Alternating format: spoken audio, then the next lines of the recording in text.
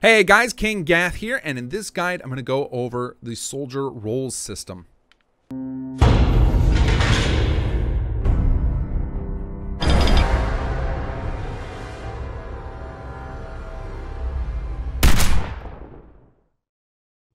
So in Conqueror, you have a basic soldier type, but you also have special units, which we haven't talked about yet in this playlist, and all of them can operate different roles within your army. So the roles are outside of the type of unit they might be. These are kind of what their purpose is. You get to decide what it is that each of your soldiers is adding as a value to your army and to the particular settlement they're stationed at. So there are 4 types, and by the time you watch this, there may be additional types, and if so, we will add additional videos to cover that. But at the time of this recording, there are 4 types.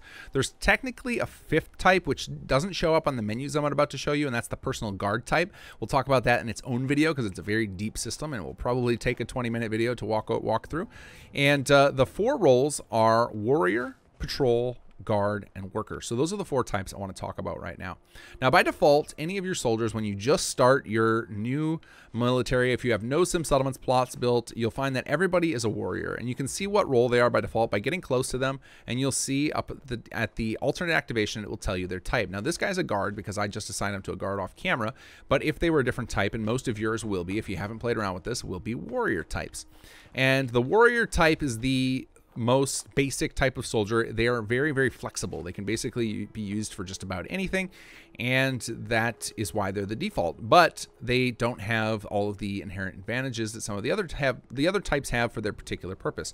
So let's go over what each of their roles serve and what the primary advantages and disadvantages of each are. So with a warrior, they can basically do anything. They can work any of your plot types. They can help control your outposts and prevent them from being taken over, and they can go on assaults. The one thing they cannot do is they cannot live inside of vassals. So once you start taking over vassals and you need to have a presence of your guys, warriors are not an option for you. Instead, for that, you would need to use patrols and guards.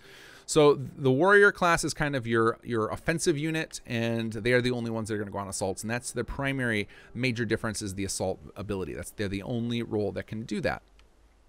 They also have an impact on the control and morale systems, and we'll talk about those in their own videos. So the next type we're going to talk about, and this is the type that I think often gets overlooked for new players to Conqueror, and it's very, very valuable, especially when you're just starting up your empire, is the worker type. So I'm going to go ahead and go into this menu, and before we go any further, I'm not going to go over every line on this particular screen. I just want to point out the 3rd and 4th lines: role, warrior, and outpost, red rocket, truck stop, and those 2 will be relevant later when we start talking about other parts of the roles. I just want you to see that those are there. So it shows you the current role there. If for some reason there's a problem with the alternate activation where it doesn't show the role on there, which can happen with certain mod conflicts, or if things just got a little screwy in the back end, or if somebody set up their faction pack incorrectly, there are reasons, but this should always be correct here. So this role is your final say in what role they actually are. But we're going to just focus on the change role menu. We'll talk about all these other ones in other videos. So under change role, you'll see that the types that I mentioned are available here. Now, if you activated this on a special unit, you might find that some of these options are missing, and that's because it's up to the faction pack designers to decide which roles each of their special units can operate, because some of them won't make sense for them to do certain things. For example, if there were a Vertibird unit in the Brotherhood of Steel faction pack, for example, which I don't think there is, but if there were, it wouldn't make a whole lot of sense for them to be workers, but it would make absolute sense for them to be patrols. So things like that, where they get some flavor decision on why they might want something. They could also do it for balance reasons. It could be something that they only want a particular unit to work as a certain type because it's very powerful in that role. For example, maybe they have a really powerful unit that's a guard, but it would be too OP to take as a warrior, something like that. But basically, if you find that one of these roles is missing, it's probably because the faction pack decided it was needed to be limited for their special unit. If you ever find that one of these roles is missing for a basic soldier type, so this is your shock trooper, the majority of your units are generally going to be this, and you're missing here, you probably found a bug. You should report it on simsettlements.com. So the worker role is one you'll find that a lot of your guys already are, and that is because anybody who's assigned to a commercial, industrial, or agricultural plot is automatically converted to a worker. The other one you might find some of your guys are automatically converted to is the guard type, and that is if they are assigned to a martial plot. Now, if you don't want your roles automatically changing on you and you want to have full control of that independently of their plot assignments, I'm going to show you where to do that. So if you go into either the MCM mod config menu or the Sim Settlements Conqueror section of the City Manager's holotape, you'll find that under the assignment subtype of that, there's an auto change roles option. This is on by default because I think most of you will want it on because it just makes life a lot easier, so you don't have to do things twice. But if you want that to be able to mix and match and have, say, for example, your warriors stationed at guard posts without being turned into stationed at martial plots without being converted to guards, you can do that. So there are reasons not to do it, and you'll find out after I explain all this why this is on by default, but that is what's making that happen if you're confused about why it's happening. So let's go back in one more time to this menu here. So the worker role is one of the more valuable ones, especially in an early empire, and it provides a couple of things here. First off, it doubles the production of wages, rations, and equipment that particular plot that worker is on is operating. So we talked about in the needs video, so if you're not familiar with what I'm talking about, go back and check that out. But the soldier needs video, we talked about the fact that agricultural, commercial, and industrial plots produce the resources that are needed to operate your factions, and a worker will double the production that particular plot is providing. The other benefit to them is that they only require rations and wages. They do not need equipment, which means that overall they produce more than they consume. So even though maybe in an individual category they don't produce more than they consume, so for example, if they're working agricultural, they're still consuming wages, so they're not producing more than that, but the total number of agricultural rations that they're producing will be higher than the 10 rations plus 10 wages they're consuming. So they're consuming a total of 20 resources, but they'll be producing much more than that over time, especially because the number of resources produced by a plot type is also affected by the plot level and other factors which we'll cover in future videos. So workers is a great way to boost your production and make it so that you can recruit more soldiers. I think one of the #1 mistakes people make with Conqueror is expanding too quickly, and instead they should be hunkering down in one of their bases or in a couple of outposts and building up the number of troops they have by making as many people possible workers to up that resource count so that they can continue to recruit more and more people before they keep expanding. So this is one of those things to help you do that. The next role, guard. In order to understand the purpose of the guard role, you need to know a little bit about the hostile takeover and control system to fully understand them. But without even understanding that, the big benefit they have that almost nobody else does is that they can actually live inside of vassals. So just from a flavor perspective, if you're a conqueror, you probably want to have some guards there. You want to have some people making sure that those factions stay loyal to you. And if you're playing Liberator, you could treat that as these are guards that are there to protect those settlers from the outside world. So either way, just from a flavor perspective, without understanding the hostile takeover and control system, you might want guards just because they're the only way you can station people at vassals. Now, another reason that you might want them, without going too in depth into those other systems, is that they are one of the only types, the guards and warriors are the only type that will fight to the death.